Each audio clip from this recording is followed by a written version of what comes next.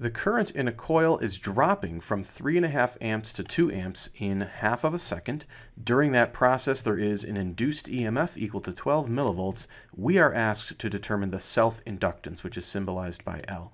Now, Faraday's law basically tells us that when the current in a coil changes by either decreasing or increasing, there will be a self-induced EMF, which we can find by this equation here. The question again notes that we seek the self-inductance, so we have to solve this equation for L. We can do that by first rewriting the equation here on the side. And we will solve for L by first multiplying both sides of the equation by delta t. The delta t's will cancel out on the right-hand side. And then we will solve for L by dividing both sides by negative delta I.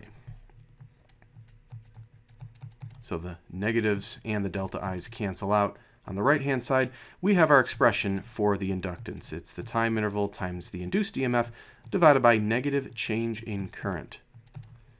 Now, it may be helpful to rewrite the change in current as final current minus initial current, because those are the values that were given in the question. So in parentheses, we'll have the final current minus the initial current.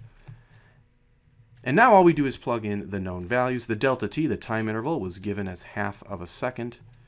The self-induced EMF was 12 millivolts. Notice you have to take 12 and multiply it by 10 to the minus 3 to get it into volts.